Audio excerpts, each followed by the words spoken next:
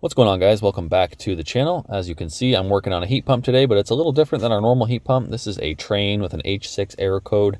H6 is for the outdoor DC fan motor. So the first thing I check is the pan, make sure we have no ice buildup in the pan. As you can kind of see, this one looks good. There's no buildup. This one does have a pan heater, which is sort of the reason for today's video. But yeah, like I said, this is a Train. This is actually made by Gree. This is a Gree Flex, which is kind of a cool heat pump. It's got a selectable capacity.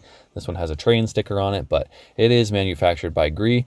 You can select these from 2 to 3 ton, and they also have a bigger one you can select from 4 to 5 tons. So I just got off the phone with tech support. They gave me a few things to check, including the wiring harness. This is the wiring for the outdoor fan motor right here. Everything's good. This is only about 8 months old, so what we suspect happened is a big gust of wind came through here, blew the fan motor in reverse, and when the unit tried to start on, it saw the fan motor going the wrong direction and just threw an error code. This is not the first time I've had this on this heat pump, and it is fairly common according to tech support. So they're looking into maybe some wind baffles, stuff like that. But it leads me to the topic of today's video, which is the defrost, the lack of defrost pan heaters on the EG4 heat pumps. So if you have an EG4, take a look at your pan, your drain pan. Make sure you don't have an ice buildup.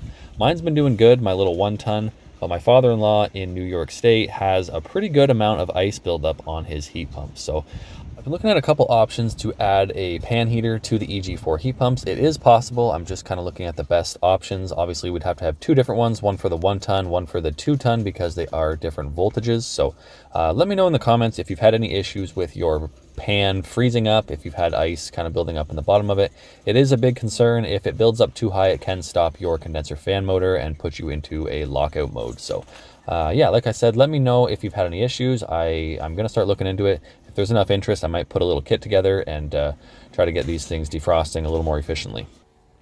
If you did have enough ice in your pan to block the outdoor fan motor, you would most likely throw a code 58 on the EG4. Here's a screenshot of all the error codes for the EG4 hybrid heat pumps. If you're a part of my hybrid heat pump Facebook group, you already have this information. I do share a lot of data sheets and anything I can get on these heat pumps on that site. So if you're not already a member, go join the Facebook group. There's some discussion. You can ask questions. I can get back to you a little bit easier on there than I can in the YouTube comments. So definitely check that out and feel free to screenshot this error code list. Like I said, this is going to be a short video for today. Just wanted to give you guys this little update and let you know to have a look at your pans. So as always, thanks for watching. I'll see you in the next one, and hope you enjoyed the video.